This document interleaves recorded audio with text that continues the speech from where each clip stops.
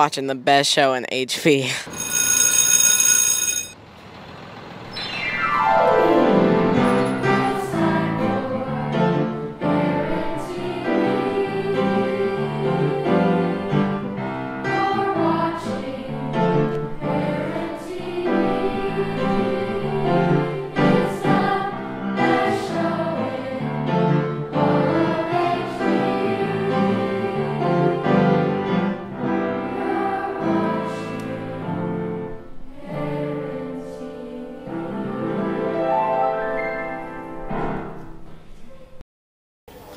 Hi Herons, I'm Colton. And I'm Charlie. And this is your 28th episode. Let's get straight into Ask a Heron.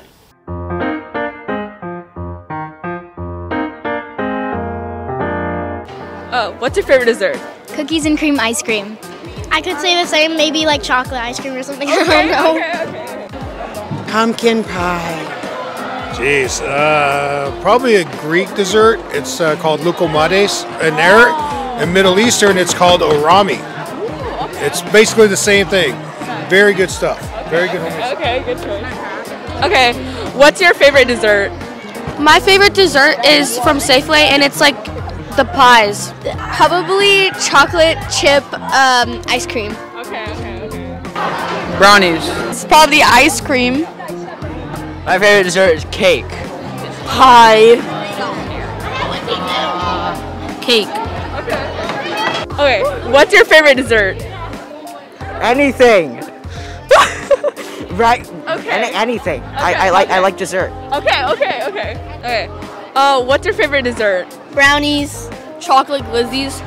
Probably ice cream because it's cold. Okay. What's your favorite dessert? Well, what I like to do is create my own. Oh, okay. So, usually the foundation is ice cream, Rocky Road, Yeah. right? Okay. And then I go through my cupboards and I look for anything else that I have.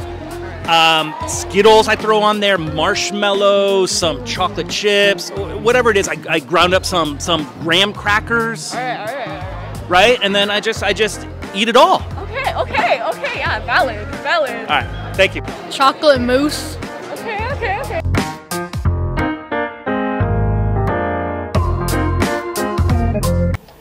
Happy Valley's great. Yeah, it is a great place. I'm talking about the British drama show. What? Joke of the day, roll clip.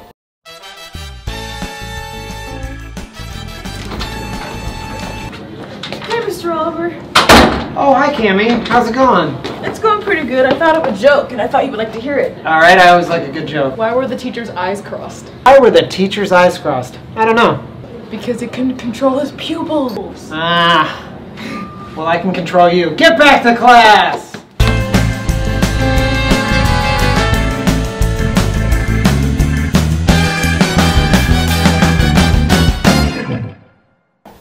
Why are you drinking so much water? Because it's hot outside. Do you even know the weather? No comment. Here's your 7-day forecast. Okay. Oh, it's looking real sunny outside, Gigi. I thought it was going to be cold this week. I wonder what the rest of the week's weather forecast is going to look like.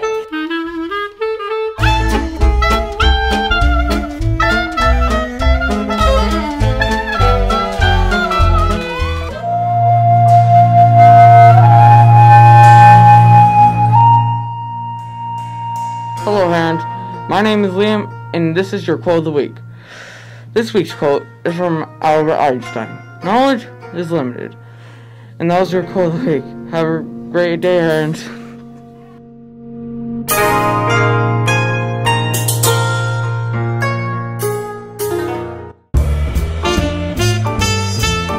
So, when did you want to be a teacher? When did I want to be a teacher?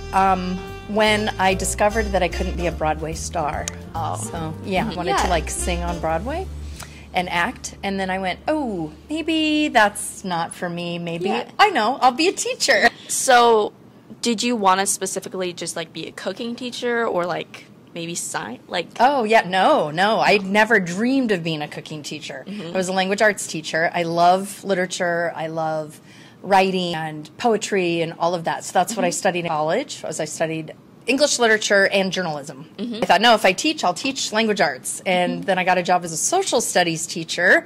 And I taught that for 2 years, and I loved it. I just fell in love with it. And when I got a little tired and I wanted to change, this job came up, and I always had an interest and love for it. So I studied, took the test, got certified, and voila, been here for 9 years.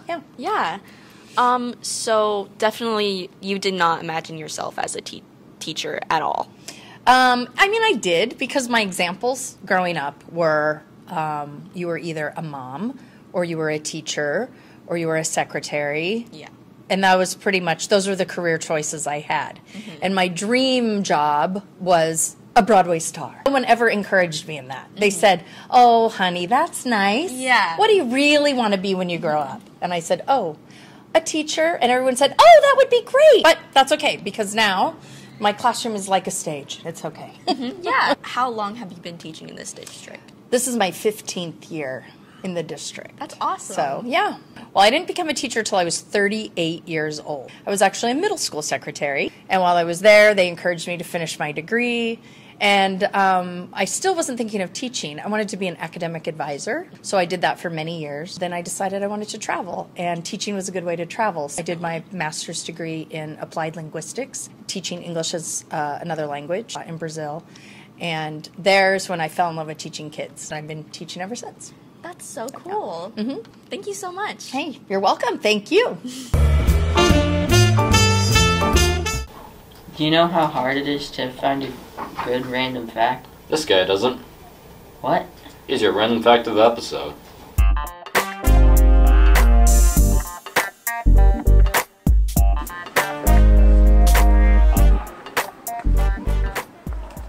Oh, hey, Richard. The orange looks really good, but I'm pretty sure oranges aren't natural. What do you mean they aren't natural? Let's find out. Hi, Herons. My name is Roman, and this is your random fact of the episode. Did you know that oranges are a hybrid of a mandarin and a pomelo, a large citrus fruit? It was made around 4,500 years ago in China or another part of Southeast Asia. Pretty crazy, right? It's strange to think that oranges aren't natural. That was pretty random. Not just random, that was a random fact of the episode.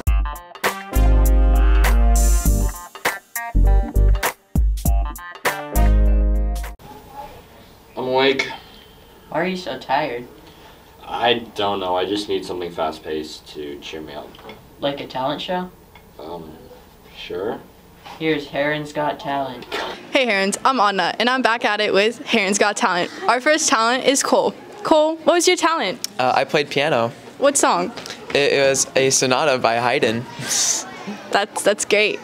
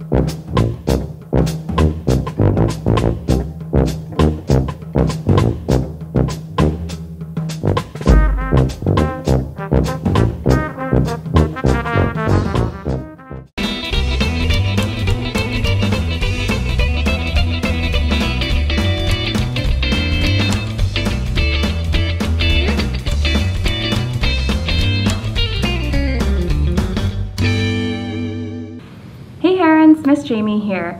With these awesome student unions getting started, like the Black Student Union and the Asian Pacific Islander Student Union, have you ever had to think about how you fit into these groups?